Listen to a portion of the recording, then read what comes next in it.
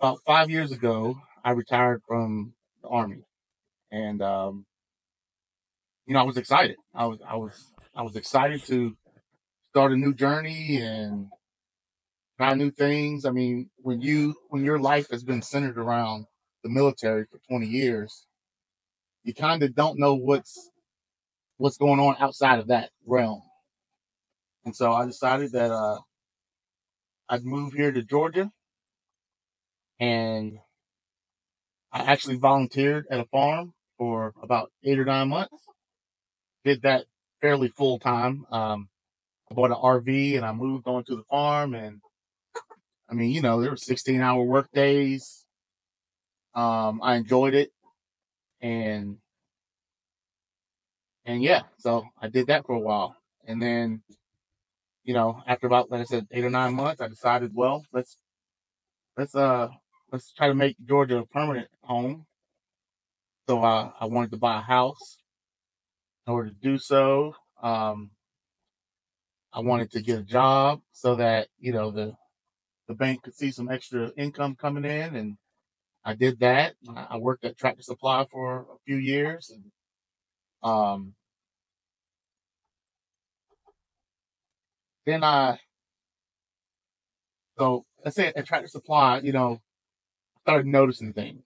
Um, Started noticing that um, one, I was drinking too much, and I had to I had to slow down on that. So I ended up basically just quitting cold turkey um, in 2020, and then when that happened, my production at work improved quite a bit, and I was promoted rather swiftly. Um, Within the first year, I had been promoted 2 or 3 times. I had become assistant store manager, and life was good. As assistant store manager, I ended up purchasing the property that I live on right here, that I have my homestead on, and I mean, life couldn't be better. But I was also noticing that I was angry quite often, and I was having issues with coworkers, and I mean, not like horrible, but you know, my I was having issues regulating my happiness, my joy. I'd leave work, and if I was off work, I wouldn't do anything. I would be so drained, not so much physically, but mentally, that on my off days, I would lay on the couch all day and just in this look, you know. So I had talked to a friend, and they had mentioned that they were talking to someone at the VA. So I decided, hey, let me go talk to somebody. So I did that, and that was kind of the ticket to bring me to where I'm at today. So I spoke to a therapist, and the therapist was great. We made a lot of progress, and I just felt like, okay, we're making progress, but there's still something that's holding me back. So I decided to quit Tractor Supply. Not anything on Tractor Supply side, that was an issue. Um, it's just that I was having an issue dealing with customers and coworkers, and it was just becoming a bit much. So I decided to step away from that, to go on another job that was more agriculture related and out and about, and that lasted for about 8 months, whatnot. So that brings us up to 2024, where I decided that in order for me to take care of myself, I needed to quit looking for jobs, scale back what you know my any kind of spending or anything, so that I could just live off of my retirement and homestead full time. Well, that was the next key right there. Great move that I made was to do that, and not pressure myself to to kind of fit in with society and be a part of society. Now, I do enjoy being a part of the community, um, but when I'm being a part of the community, it's more like being around like-minded people, though. So other homesteaders, other people who live off the land, and even though their way may be different than my way, we still have kind of a common bond there. So I've been doing that since February, March. I want to say the end of April. Um, so it's September now. April, May, June, July, August. So 4.5 months, let's say. And life's great.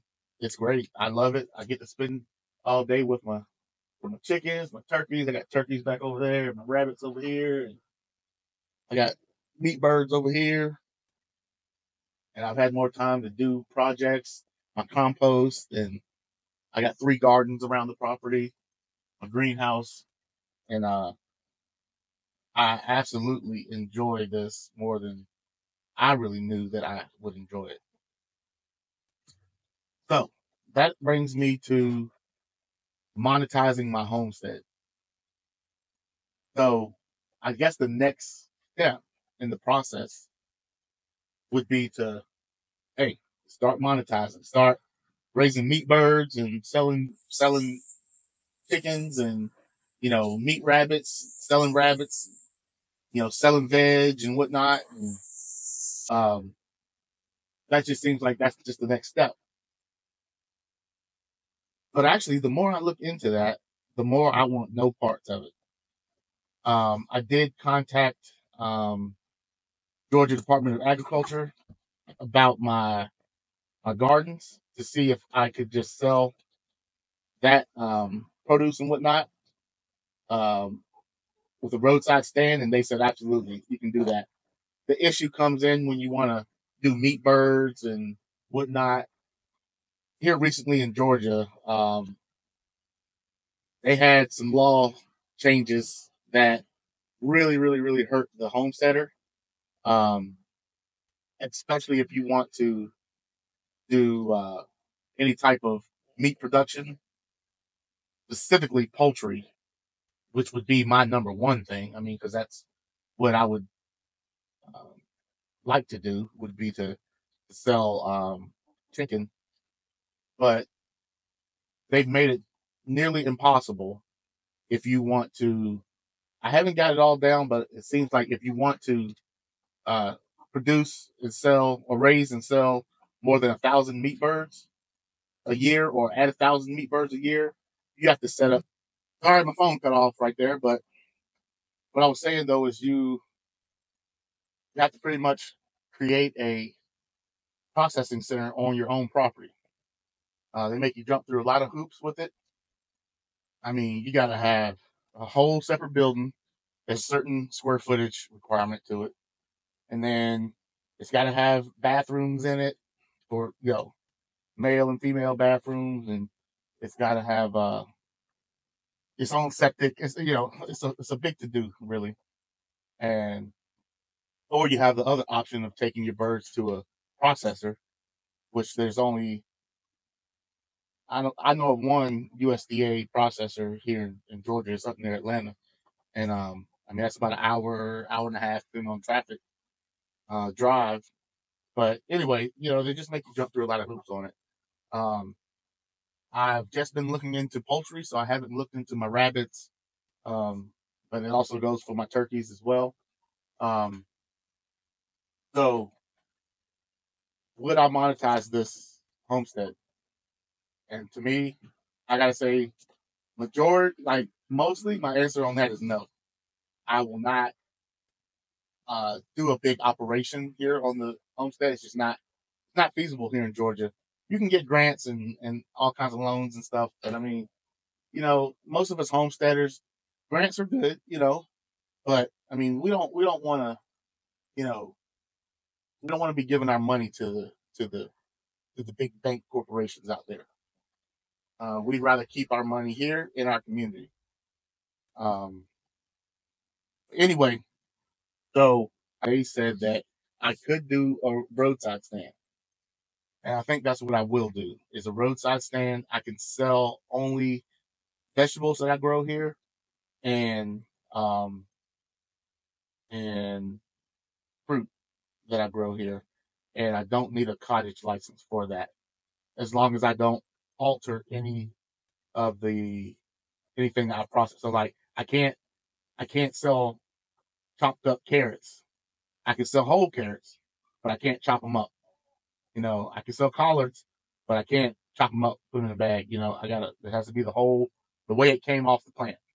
Um, is what they explained to me. So I don't think that's too difficult. Um, and so I will be doing that in 2025. This fall and winter, I'll be building a stand to go out there, and I'm really looking forward to that. But as far as monetizing on a large scale, I do not recommend that to anyone here in Georgia unless you're rich. Or you don't have to be rich, but unless you got the money to do it. Um, or if you want to go in debt to do it, I don't recommend that. But um, it's going to cost a pretty penny to do a large operation on your homestead. So what I'll do is I'll copy links below to all the resources that I use to come to this determination. Um, and if you live here in Georgia, by all means, read those links and make an informed decision yourself. But anyway, hey, I ain't gonna keep you here too long. Just wanted to sit down and have a conversation with you. I never get to do that, and I felt like this afternoon was the perfect time for it. And let you hang out with my chickens here. If you're still here with me, I really appreciate it. Um, I feel that if you didn't want to hear about my my homestead and my why I became a homesteader and all of that, you probably would have been gone at about 45 seconds. I'll see what the stats say, because I've never done a video like this before. But anyway, if you're still here, I appreciate you being here. Um, and I hope that I shed the light a little bit on, homesteading here in Georgia and what kind of some of the pros and cons are. It's mostly, when it comes to large scale production, there's mostly a bunch of cons. I mean, the pros, are you can still provide your community with nutrient dense food that isn't tainted by the what all the stuff that they put in, into our food nowadays. But a major con is that here in Georgia, at least, they've made it nearly impossible for someone who's not, who doesn't have a lot of money to be able to do it here, at least on a larger scale. Um, I think you can get away with processing smaller amounts and whatnot, but I won't even get into the red tape on it. I'm just going to process for personal use here on the farm, and um, I'm going to sell vegetables at the farm stand. So anyway, I hope you liked the video. I appreciate you being here with me. Um, I'll link everything below here that I found, and I will link. I always link my affiliates and my Amazon stuff down below. But I appreciate you watching. Hope you enjoyed watching the birds a little bit. If you didn't like hearing me ramble on, and I'll see you in the next video.